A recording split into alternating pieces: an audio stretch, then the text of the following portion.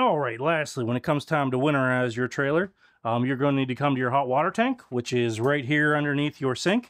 You're going to have two valves that need turned. One is going to be right here on top. The other one is going to be right here down below. Once you turn those two valves, that will stop water from being able to come into your hot water tank. Your next step, we need to come back out here. And we need to pull this plug down here at the bottom to make sure there's no water in our hot water tank.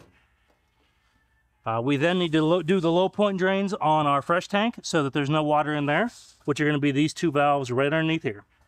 Lastly, we need to draw in antifreeze.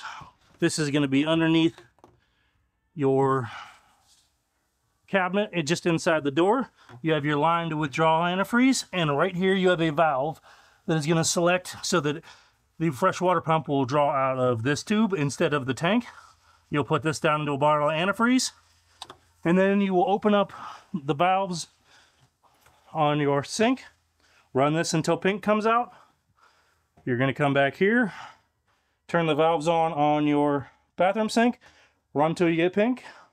Same deal in the shower, same deal in the toilet.